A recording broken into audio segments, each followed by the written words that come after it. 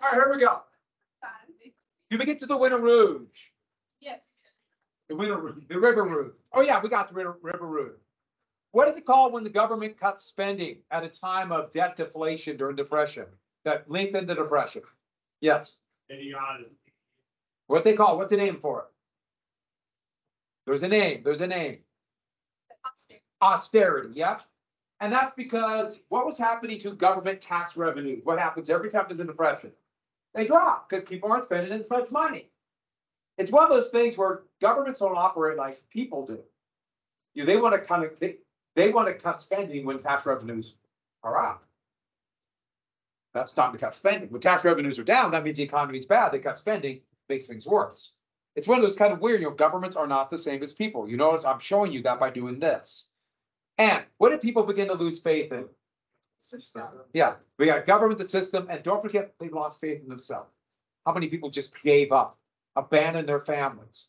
There'd be so many families abandoned by usually the husbands who felt they couldn't care for their family anymore and felt like a total failure.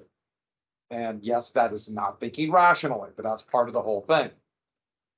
And what did Roosevelt suffer from? Probably polio. What coin is he on because of this? Did I tell you that? So Roosevelt is going to raise a lot of money for polio vaccine research, which would eventually come about in the 1950s. One of the more remarkable feats in American history. Also a different era. Jonas Salk, who invented the vaccine, gave the patent away because he thought it would be such a cruel and inhumane thing to hold a patent that would save so many lives, personal profit. Wow, that is so much different than today. Because now most patents are owned by pharmaceutical corporations, so it's a different world. But back to this. So they would raise money. One of the things they would do is they go through and they collect dimes, and they called it the March of Dimes. They would collect money for polio research. And Roosevelt was such, as you can imagine, big supporter of this. After he died in 1945, he would be put on the dime. So if you look at the dime, that's Roosevelt because of this. All right, so we got the River Rouge, he got elected. We got revolt on the farm, we got bank failure. And the thing about it is Hoover very consciously made it worse. And this is one thing that Hoover's going to spend after his whole life trying to say Roosevelt did. Hoover actually consciously tried to contribute to the bank crisis. He made sure that the Treasury Department did nothing to try to backstop banks, to try to provide them with financial relief. He wanted the banks to fail. He wanted Roosevelt to fail. He told people that he wanted the country to realize what a terrible mistake they made by electing Roosevelt and come back hat in hand and beg Hoover to come back and take it over. I told you I was right. And that should tell you a lot about what type of person Herbert Hoover was. And so he tried to force Roosevelt, who was still waiting in Albany. Remember, he was the governor of New York still. And the way they said it is, he tried to hamstring Roosevelt by trying to make Roosevelt sign an agreement to keep Hoover's financial policy, when Roosevelt was specifically elected to almost completely reverse it and do things like get more money in circulation and to regulate banks. And Hoover tried to get him to sign this. Roosevelt refused. And then there's been a myth spread by Hoover that Roosevelt purposely did nothing during this time, which is simply not true. And I've heard lots of people say this, that Roosevelt did nothing during this time. Most famously in 2009, when President-elect Barack Obama said that. And it was like, no, you're completely wrong. So that kind of irritated me at that time. I don't even know what it means when I say hamstring.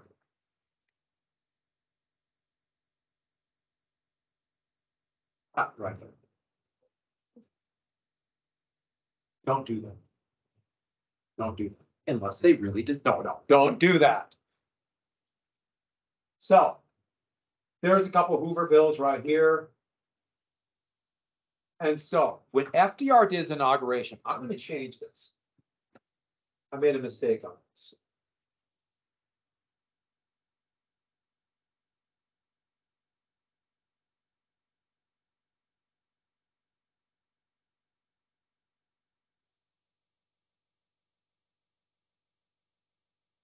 Huh?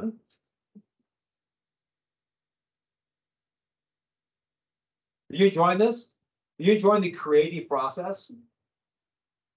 That's righteous. I didn't know I was using righteous font. That's totally cool. There we go.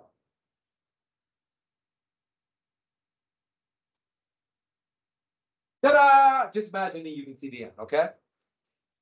And so when FDR did his inauguration address, that March of 1933, everybody was listening on the radio. And people were scared. It looked like the whole thing was collapsing and about ready to fall apart. Especially to tell you about the assassination attempt. Yeah, so it just seemed like this might be the end. And with the rise of fascist governments in Europe, it looked like this might be the end of the democracy too. And there are a lot of people, especially the very wealthy, were praying for it. We have too much democracy. We got to get rid of it. And so people were watching, and Roosevelt knew it.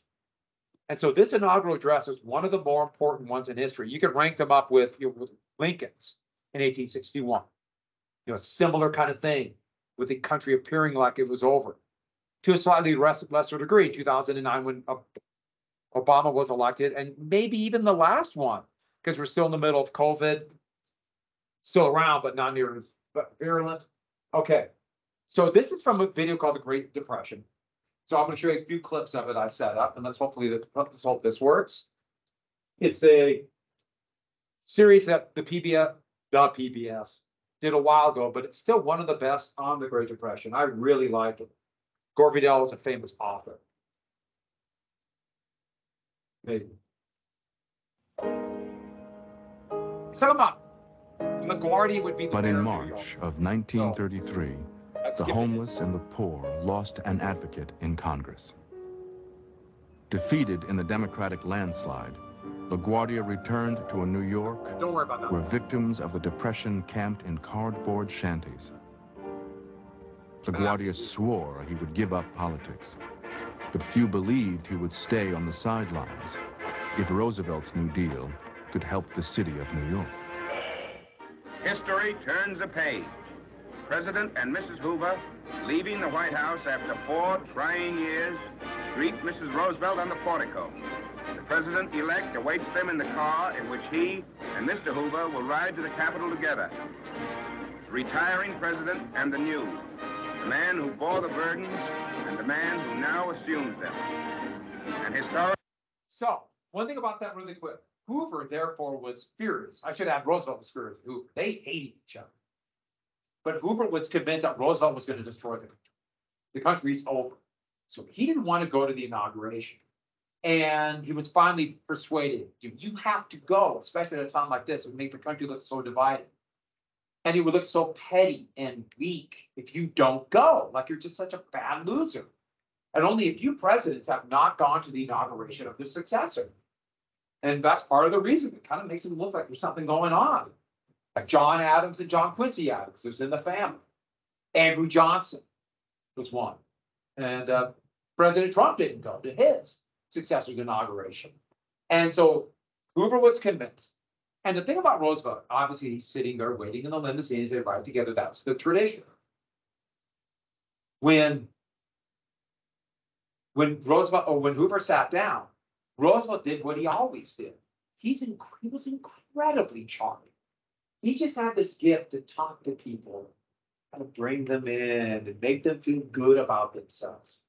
There's so many stories about people coming in angry at Roosevelt, and he just totally disarmed them with just a few words. My favorite one is age we're talking about, his most important aide, Harry Hopkins. We're talking about a member of Congress who would come into Roosevelt's office, the executive office, and say, we were trying to propose a bill, wanted Roosevelt's support for something.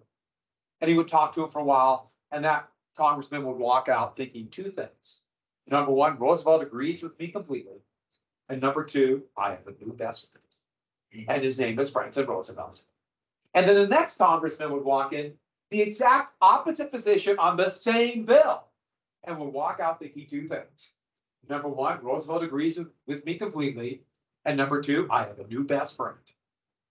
What an amazing gift. And so he just knew he had it. So Hoover sat down And Roosevelt started talking to him, doing his little charm, and Hoover just not looking. This is what his Roosevelt's son said, was sitting in the front seat. Hoover just, and Roosevelt said a couple of things, Hoover. And finally, Roosevelt said one more thing, and Hoover just, when the car just started taking off, and Hoover just goes, "Ah!" And that's all Hoover would say. One grunt. And Roosevelt's like, "I won." Historical moment in the life of a nation is approaching. People are watching and listening. I shall ask the Congress for the one remaining instrument to meet the crisis. Broad executive power to wage a war against the emergency as great as the power that would be given to me if we were in fact invaded by a foreign foe. What a great sounding voice. And the big thing about this address is Roosevelt came out there from the very moment he gave that speech and said, we're going to do something. We are going to act, and we're going to act aggressively now. We're no longer going to ignore the plight of the people in this country who are unemployed and feel forgotten. And he made it very clear. But let me read you a couple other parts of this speech, because it was a brilliant speech. You can have the rough draft is at his library at Hyde Park, New York. And it's got his writing, and you can see it all handwritten. But let me read you a couple of the lines. And people are listening. They're sitting around the radio, watching the radio. What else you do when you listen to the radio? And they want to be reassured. They're scared. And don't forget, we have a bank panic going on at this moment. And so there's one line all of you I bet have heard. And let me read it, but think in the context of the attitude of the people and the bank panic. This great nation will endure as it has endured, will revive and will prosper. So first of all, let me assert my firm belief that the only thing we have to fear is fear itself. Nameless, unreasoning, unjustified terror, which paralyzes needed efforts to convert retreat into advance. Okay, you've probably all heard you have nothing to fear but fear itself. But now put it in context at the time, saying that we will reestablish it. We've gone through bad times before, and we will make this country prosper again. We will do it together. So nothing to fear but fear itself. It's like, huh? But put it in the context of a bank panic, and it looked like the society was breaking down. It makes sense. Pretty brilliant. And then a very important thing he does is he lays blame. He lays blame on the people who caused this.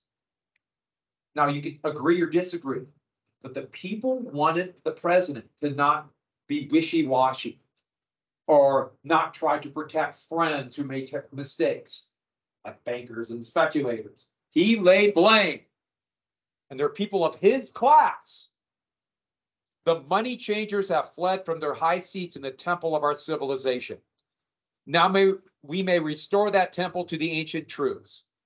The measure of this restoration lies to the extent to which we apply social values more noble than mere monetary profit. The money changers are the bankers, the speculators, greed. Not the workers who are laid off, it's greed. And we will stop this. It's important to assign blame. As long as, you're assigning blame to the right people and saying that we will resolve this. Happiness lies not in the mere possession of money. It lies in the joy of achievement, in the thrill of creative effort. The joy and moral stimulation of work no longer must be forgotten in the mad chase of profits. And so he laid it out. It was greed. And that's what people wanted to hear. It was a brilliant speech. And when it was done, it was kind of shocking, the reaction.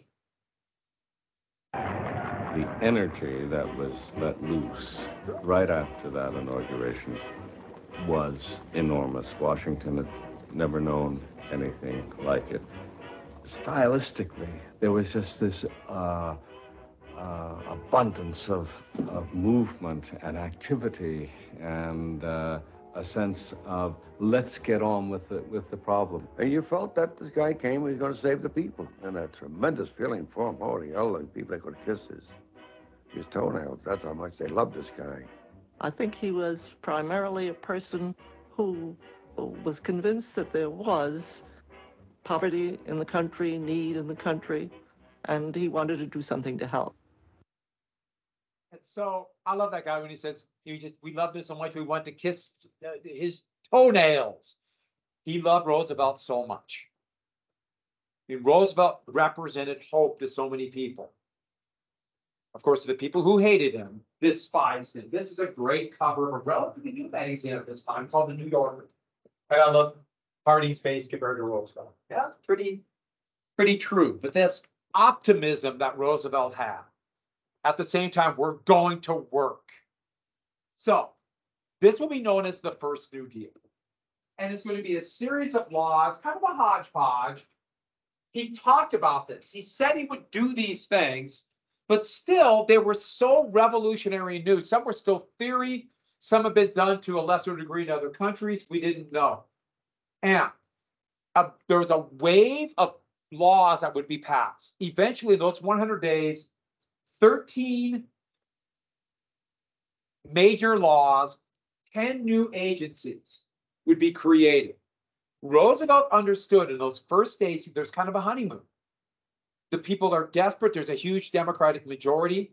Conservative Democrats, especially from the South, were cowed, nervous to go against Roosevelt, so they could get a lot of things passed. Every president has this bit of a honeymoon. I should add, virtually every president would blow it and not use it properly. They almost all do. But presidents have this honeymoon. The current president used it a little bit and then kind of let it go to waste. But at first came and got a couple bills passed. They always have a little bit of a honeymoon. So many of these new agencies will be known for its acronyms, and you can see with all the acronyms here, you had a few on your test. That's why they called it the alphabet soup. And a couple of things about him. He would be willing to do about any program possible. And he was really kind of mixed. He had a lot of advice from different people that they dubbed the brain trust. And some were, we need to have more control of the economy. Some were, we need to break up more monopolies. What kind of regulation? What do we do about farmers? They have all these different ideas. But one constant, like the populists before him, it was to save capitalism. Capitalism, as they saw it, the unregulated capitalism of the 1920s led to this crash and led to the growth of fascism and communism all over the world. And we got to find this middle road to save capitalism and regulate it, or it will blow itself up. And so his opponents are going to call him a communist, a Bolshevik. But I should also add that the Communist Party in the United States despised Roosevelt because he saved capitalism. They hated him. And he would dub this kind of middle of the road between ultra monopolized capitalism, aka fascism, so that'd be on your right, doing the right, or anarchism or socialism on the left. What's in the middle? He dubbed it, kind of made it up, liberal. And that's where we get the term liberal when it comes for economics. It comes from Franklin Roosevelt.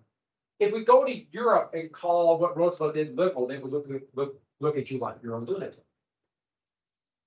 Because liberal, to our point of view, would be conservative. So it's really confusing over there. But it was a little bit of progressive, but I should have made this bigger. It was more populist. He really went back to the populists. As much as he admired his progressive cousin Teddy Roosevelt, he was more of an old-time populist. I mean, the Populist Party of the Omaha Convention and William Jennings Bryan. That was his view. And so with that, let's watch a little bit more of the video. So the video then talks about some of the things that happened, lays out a couple bills. So it's going to go in order of these ones. And I really like how they do it. I love the personal interviews. Yeah, when we get to them, we'll write down. So the emergency banking bill, and then just very briefly what happened. So video. Something to help. New York had declared a bank holiday for the banks in New York. But Roosevelt followed it up with a bank holiday for the national government and throughout the country. By early 1933, Americans were lining up to withdraw their money from a banking system on the brink of collapse. Roosevelt closed the banks for 4 days and pushed through an emergency banking bill authorizing $2 billion in new money to help pay off depositors. The new president. So they gave $2 billion. Basically, the federal government's just going to give $2 billion to banks. So the depositors won't panic. There was no real apparatus set up, and these banks were desperate. And the thought was, yes, we're giving a bailout to the banks, but the whole financial system could crash. And then one more thing they did. They announced during this bank holiday, we will send federal inspectors out to check banks, and we will not let them open until they are safe and have a reserve. And so then when the bank holiday ended, the hope was people would trust the banks and put their money, put their deposits in. I should add, how many federal bank inspectors do you think there were? 3? Yeah, you're about right. Yeah, virtually none. So this was an illusion. They basically just called each other on the phone. I mean, they didn't have time to inspect. Roosevelt was doing a grand illusion to convince people the banking system was safe. So much of this was the stop the herd mentality, the panic of the bank panic. But here's an important thing he did. Then he went on radio, nationwide now, and gave went on radio with the first of his fireside chats. And I talked to the want to people. tell you what has been done in the last few days, why it was done, and what the next steps are going to be. I recognize that the many proclamations from state capitals and from Washington, he made listeners feel as though he were talking to them and to them individually and alone. And this was a remarkable technique that he had. Roosevelt would caress with his voice the microphone. And he treated the people as though they had intelligence. Let us unite in banishing fear. They felt he did. We have provided the machinery to restore our financial system, and it is up to you to support and make it work. It is your problem, my friends, no less than it is mine. And we're all in this together. We cannot fail. It's an important illusion. I remember illusion. In those days, if you went through any area during the fireside chats, you could hear them walking down the street. You didn't have to worry about getting home in order to hear it, because it would be turned on all the way home. We would ourselves sit down and talk over what he had said, and then we would look at what was happening all around about us, but still come out feeling good about it, feeling better than we had felt, though we had problems. We were a serious country. The people had something to do with the government, and they felt in Roosevelt they had somebody who understood them, somebody who spoke to them. Other politicians found him mendacious and tricky, which indeed he was, but he was also had a direct pipeline to the people. And when the banks reopened, deposits exceeded withdrawals. Roosevelt had restored confidence, not only in the banks, but in the possibility of recovery. What reverse? It can get better. In the first 100 days of the New Deal, Roosevelt and Congress created 10 new agencies to combat the effects of the Depression. The alphabet soup of New Deal programs had immediate impact on the lives of millions of Americans.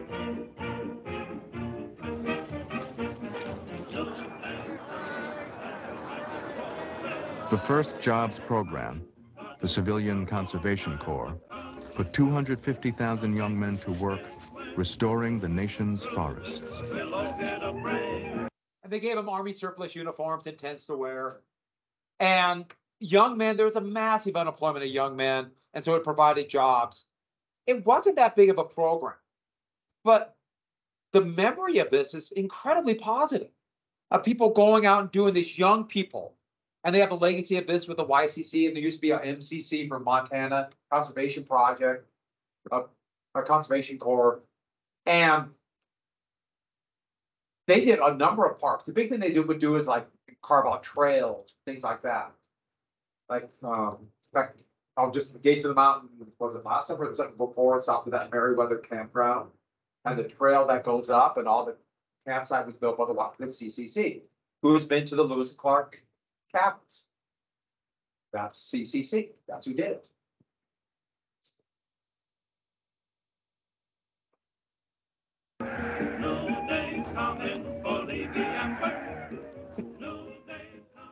Roosevelt preferred a system of work relief to giving out welfare checks.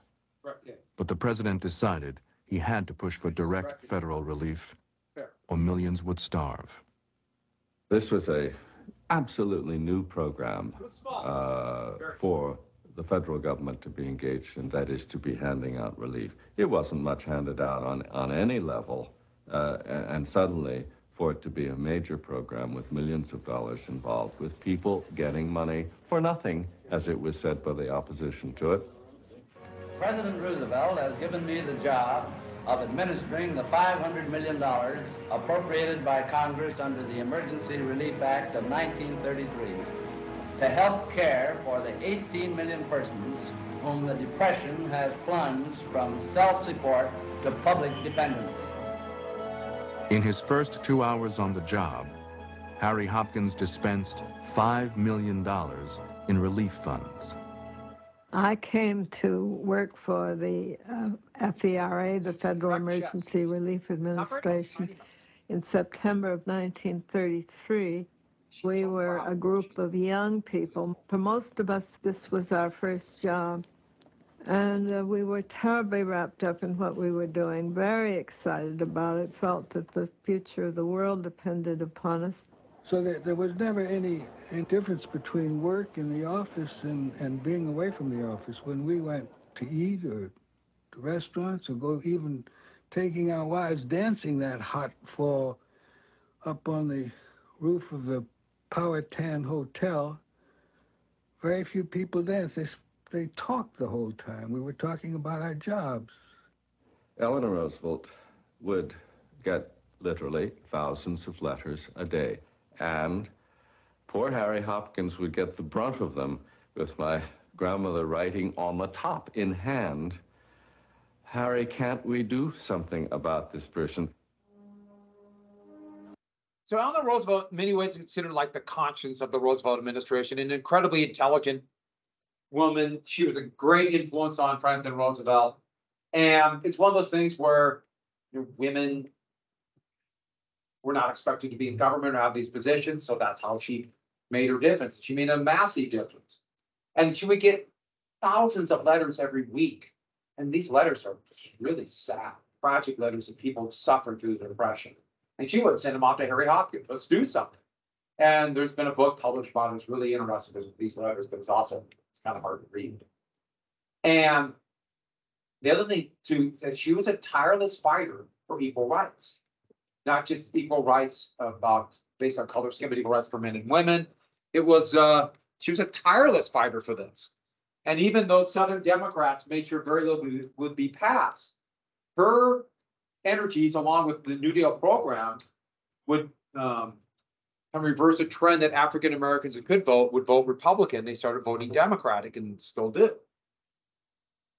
Next, what is the bounce?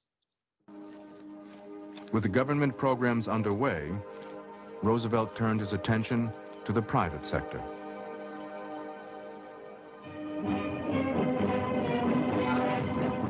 Blue Eagle's loyal legions on parade.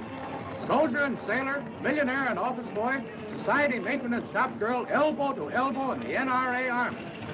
250,000 economic warriors forming the greatest peacetime demonstration in American history. In September 1933, the government sponsored a spectacular parade up New York's Fifth Avenue to promote an unprecedented federal effort, the National Recovery Administration. Roosevelt called the NRA a partnership in planning between government and industry. Its goal, to speed recovery by establishing profit levels for business and wage levels for labor.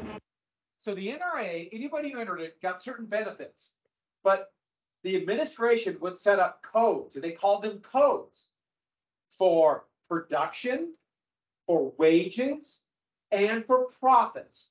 So they would try to organize who's going to produce what. So the idea would be no more waste and profit and wages not to get too high, not too much money going to profits. And Roosevelt was convinced they could do it like the War Production Board during World War I. But don't forget, that board failed miserably. There was this myth that it worked, and Roosevelt kind of bought into it. And so there was an initial just wave of enthusiasm, especially for section, at this, in the 1930s, everybody knew. If I would have said Section 7C, which meant this is what we have to get. The NRA allowed anybody who entered it, allowed for unions. They must allow for unions. If workers want one, there's a union. That raises wages. And initially, there was huge enthusiasm for it.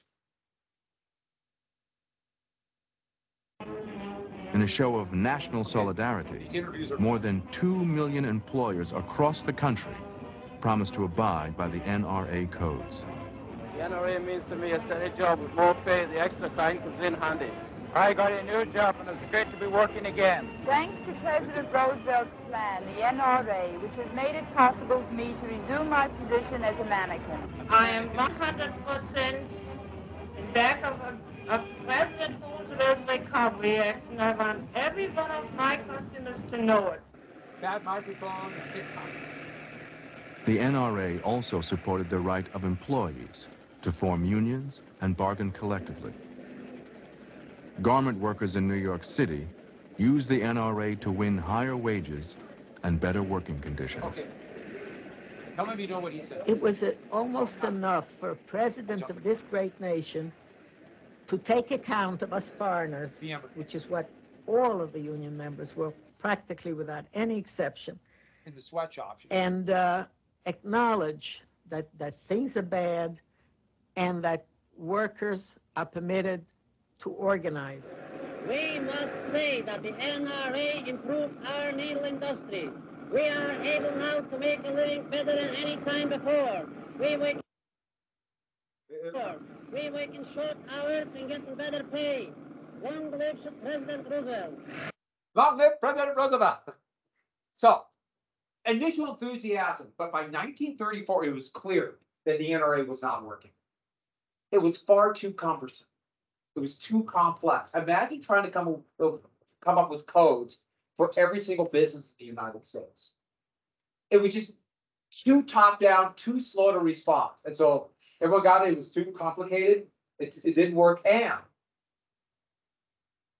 it wasn't supposed to do this, but it started favoring bigger and bigger companies. It favored big. And then the Supreme Court would rule it unconstitutional. Its claims. And Roosevelt was actually, even though he was furious at the Supreme Court, he was kind of glad because it wasn't working. So let me get one more thing real quick for the bell rings. One more. There's another program called the Agricultural Adjustment Act. So this is going to do something about farmers. And there have been since World War I a farm crisis. Farm prices were too high. And of course, then massive debt and foreclosures. And this line right here, that's all the farm foreclosures by 1933. And so it shows you how bad it was on the farm, this yellow line here. And so overproduction is the problem. If we can get production down, prices will go up. And so the IAA would pay farmers not to grow. They would tax food processors and pay farmers not to grow. With the idea being you cut down crops, prices will go up. And it had actually pretty good success, but there's going to be some waste. That first summer, when they're hastily organizing this, you still have a lot of farmers with excess crops in storage, or the grain and corn or whatever might be they're growing right now.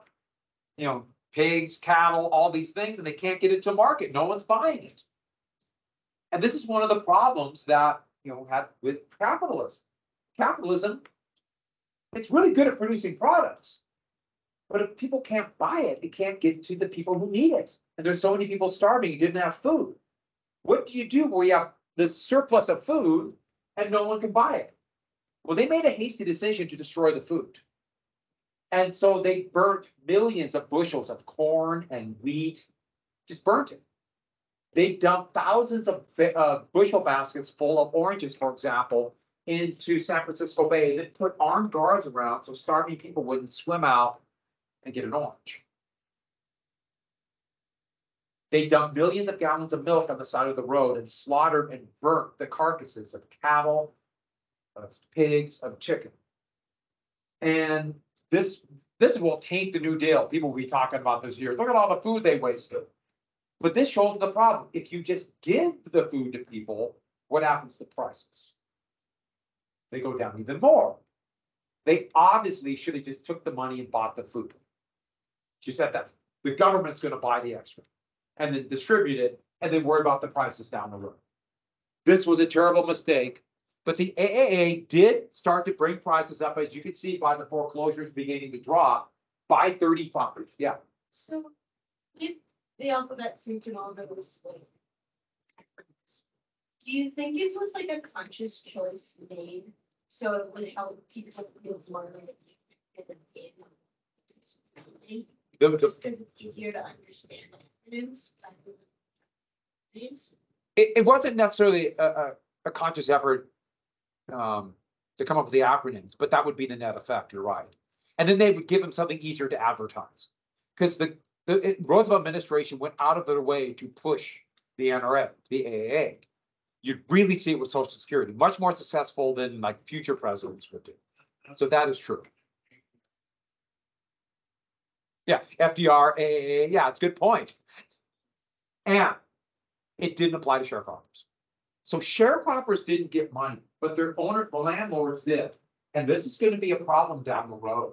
Eventually, sharecroppers are going to be booted off the land.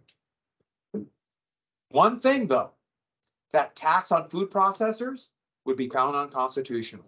And this one, Roosevelt was furious. And this will begin one of the biggest fights with the Supreme Court since the Jefferson administration in the Marshall Court. Okay, one more thing to write down, and then I'll talk about it tomorrow. Be quick. The TV, just write down the TVA, and don't worry about the rest. We'll do it tomorrow. Sound good? The one thing about this is so cool. All the posters, there's so many really cool posters for the during the New Deal. They hired artists to make all the posters for the New Deal are just awesome. My favorite, all the posters they made for the national parks. Those are the coolest posters. Maybe I'll show you. Remind me, I'll get a few. They're awesome. I did assign the rest of chapter 25, so finish the New Deal chapter Thursday.